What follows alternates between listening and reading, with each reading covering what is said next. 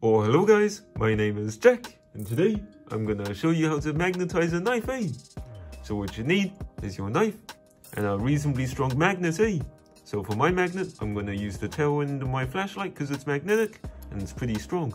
As you can see, the knife right now, it's not really magnetic. I have tried it before, but I've demagnetized it since.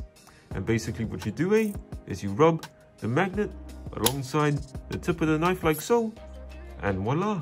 Just like that, the knife has become magnetic and it can now attract metal objects like so, And look at this, it picks up the little screw as well. And to demagnetize it, you just kind of run it back along the other direction.